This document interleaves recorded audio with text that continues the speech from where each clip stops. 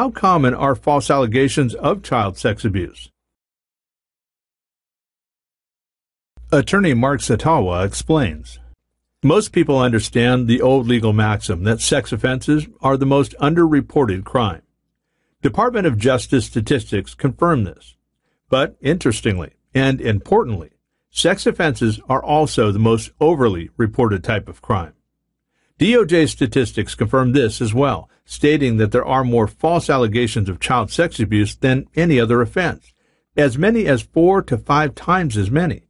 And, according to studies done in law review articles, criminal justice professors, and researchers, the estimate is that false reports of child sex offenses can be as high as 40 or 50 times more often than false reports of non-sex offenses. Allegations of child sex abuse are frighteningly common. When you hire Satawa Law, PLLC, you can rest assured knowing your case is in capable and expert hands. We will fight tirelessly in order to defend your rights and protect your future.